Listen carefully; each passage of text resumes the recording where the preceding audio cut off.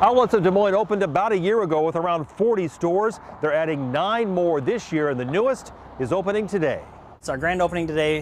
We opened at 10 a.m. this morning. Manager Ryan Peck is in charge of the new Polo Ralph Lauren factory store, the newest and one of the biggest clothing stores in the Outlets of Des Moines and Altoona. And it comes at a time when the retail landscape is changing in the metro. We haven't had any Ralph Lauren here in the Des Moines area, especially now that Yonkers is out of the picture anymore. So this is a great opportunity to serve our community, and it adds another step up. It's been a year since the Outlets of Des Moines opened its doors. The discount shopping center is designed to take advantage of its location. We saw the best of both worlds, where we could get the East Polk customer that, didn't have the options to shop where they had to go out west, but at the same time get the out of town customer that's looking to come here and for other reasons and shop. Shoppers we ran into liked the prices and the diverse selection.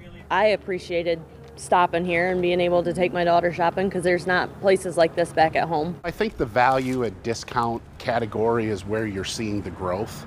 Retailers are getting leaner, but they're still offering the products, and the customer wants that value and discounts. The only problem for the outlets is a problem that every retailer is having these days, finding enough workers for all the job openings. It's always interesting to find sales folks in the Midwest, especially because the unemployment rate is so low, and it's even lower now than it has been. And the Outlets of Des Moines hoping to have all 9 new stores open by the end of the year.